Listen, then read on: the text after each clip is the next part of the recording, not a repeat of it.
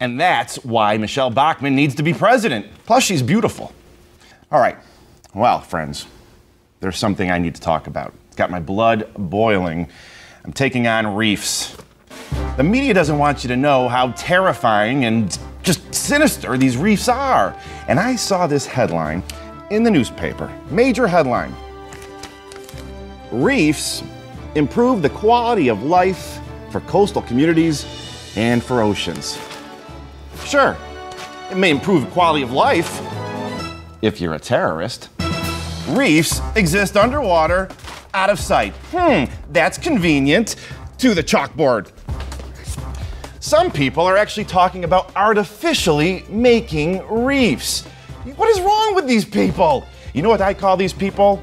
Reefers. And these reefers are using buzzwords to brainwash everyone. Buzzwords like ecologically critical and coastal protection and necessary for survival. What's to stop these reefs from growing, coming onto land, and taking our jobs? Oh boy, the reefs, they're so good for us. Is this what you want? Taking your daughter to prom? Oh my stars, what's happening?